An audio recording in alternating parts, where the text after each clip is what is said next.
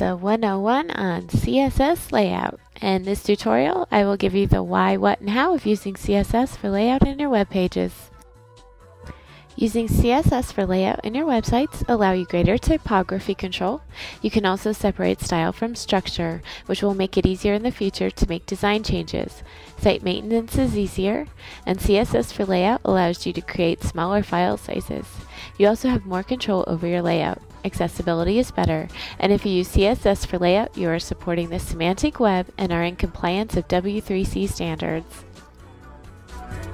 A website that uses CSS for layout is generally built on a series of boxes that separate the different sections. A big box called the wrapper contains all the small content sections like the header, navigation, content, sidebar, and footer. In your HTML markup, you will call these sections divs.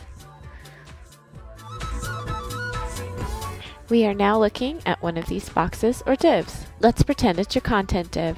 Each div within the web page is given its own height, width, margins, paddings, and style properties like borders and background colors.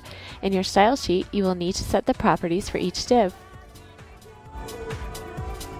For example, in your content div, you can set a width of 600 pixels and the height to be automatic. To give the text some space around the edges, add some padding.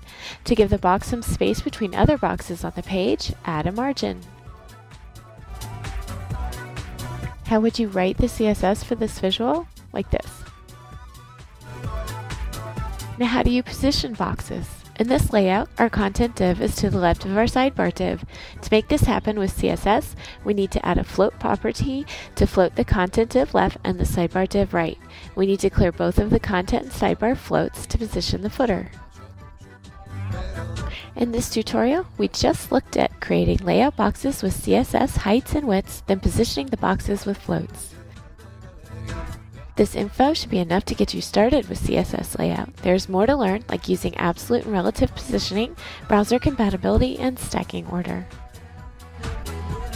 You can look at these resources at the Max Design and HTML Dog websites for more information. Happy coding! Your instructor, Jenna.